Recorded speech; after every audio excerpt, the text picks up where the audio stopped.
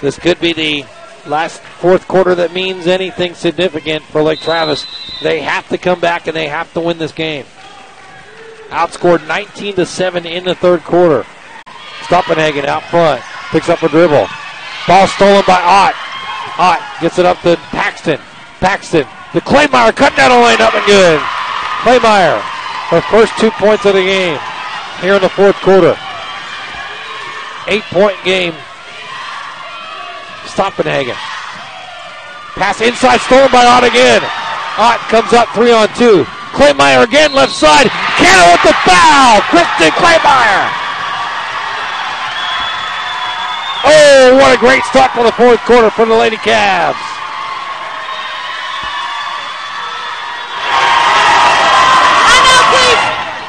And you just heard head coach Katie Hensley call for a timeout for Westlake.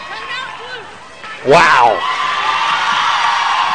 So Claymire, who's been in foul trouble, she's got 3, starts with a 4-point run in the fourth quarter. Claymire cans the free throw. Now a chance to cut it to a one-possession game. Claymire in the lane. Claymire with 7 points in the fourth quarter. And she is all the offense. Baseline pass to Holly. Pass inside. Oh, they're going to call Claymire for over the back foul. Lake Travis had 1 to give, but Claymire now with 4.